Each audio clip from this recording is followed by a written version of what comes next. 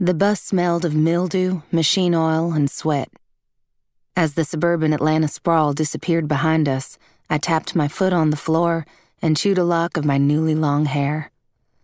A nagging voice reminded me that I was only a half hour from home, that if I got off at the next stop and walked back to Smyrna, by sunset I could be in the comfort of my own bedroom, the familiar smell of Mom's starchy cooking in the air. She would hug me and we would sit down and watch awful reality TV shows together, and she would fall asleep halfway through, and then nothing would change. But something had to change, because I had changed. As I stared out at the swiftly moving trees, my mind was in a mall bathroom back in the city, the images shifting and jumbling like a kaleidoscope. A girl from my school, her scream as she recognized me, her father rushing in, his rough, swift hands on my neck and shoulders, my body hitting the ground. "You okay?" A voice practically screamed in my ear. I looked up to see a guy wearing earbuds, his chin resting on the back of the seat in front of me. He gave me a lopsided smile as he pulled out the headphones. "Sorry." "It's fine," I said.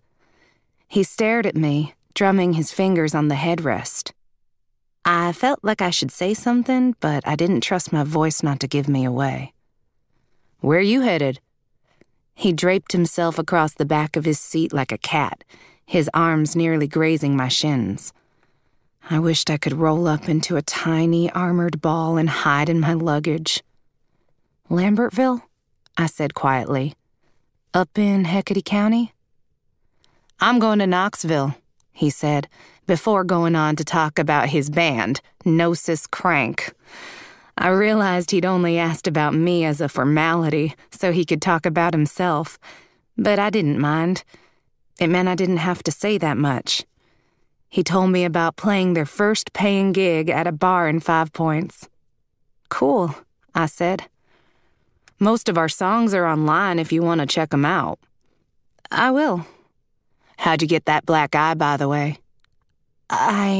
Was it your boyfriend?" he asked.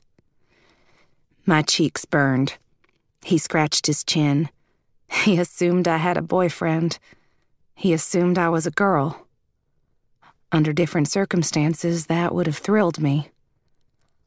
"I fell down," I said.